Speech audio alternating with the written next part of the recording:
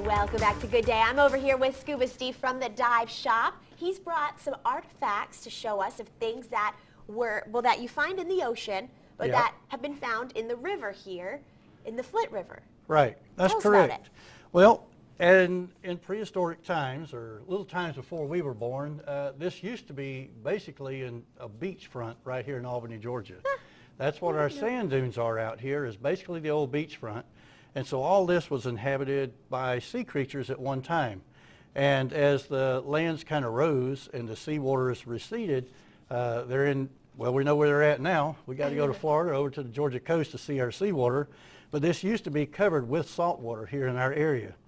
Like I said, I'd told on the show once before, you drill a well in Albany, and when you hit anywhere down to 60 feet even, you'll be getting small fingernail dime-sized sand dollars up. That's wild. But there were bigger sand dollars than that. This is a real sand, or a current sand dollar out of the Gulf of Mexico here.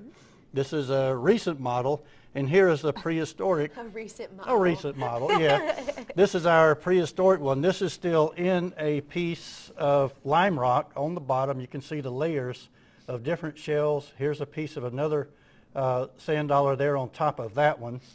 And we also have here, this is pretty much a perfect fossilized version of a sand dollar. This is completely rock now. It's not the little limestone shell it used to be. Then we have little sea urchins. This is a pretty recent sea urchin here. If you can see the little spines, these are the little fingers where it feeds, and it has little legs it walks around on the ocean floor. That's so cute. And it pulls up, and this is very light, and it's hollow on the inside. That's the body of the animal would be up on the inside here. And these are very, very fragile. But now we have the fossilized version of the same current model. Here's the prehistoric model, and this is now all lime rock, sandstone type mixture. But that is what that is.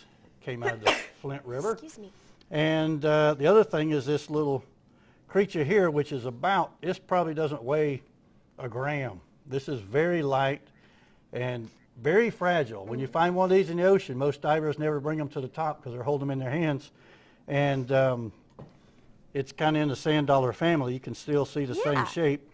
And here's a fossilized version of the same shell. You can see the star shape on it like it's on all the sand dollars. Well, that is so neat. We're going to be back in just a little bit with the dive shop, learning more about this. Again, you guys can go to thediveshop.pro for more information, but we're going to be back learning more about these fossils in just a second. Chris, back over to you. Welcome back to Good Day. Well, I am just fascinated at the way that items can turn into something else when they're left in a river for quite a long period of time. We're back with Scuba Steve from the dive shop, and he has been showing us some artifacts all morning. And so now, what do you have for us now? Well, the only prehistoric one I still have around is the shark's teeth. We have talked about those earlier. Right. This is from a megalodon shark, which was like a 35 foot shark. The other thing that's interesting is why we have the Flint River. This is a piece of flint. This is a nice piece of flint rock. It is pretty much all pure flint. There's no other limestone or anything in it. Wow. An Indian may have used this to clean with or to chip to make an arrowhead, or he may have actually chipped off pieces of this pure flint to try to carve out his arrowhead.